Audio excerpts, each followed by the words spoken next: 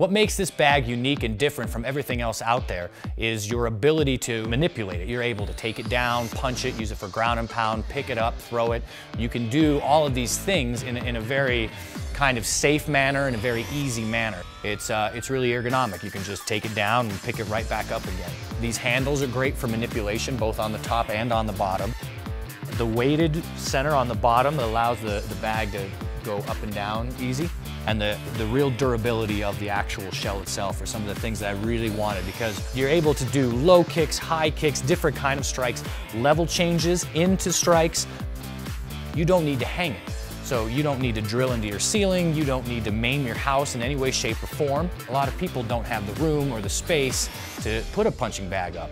This bag can be used not just for MMA training, but you can also use it for general fitness or any kind of martial art. You can just set this thing right up in any studio anywhere. You can practice any sort of kick and punch on this thing. That opens up the entire martial art world.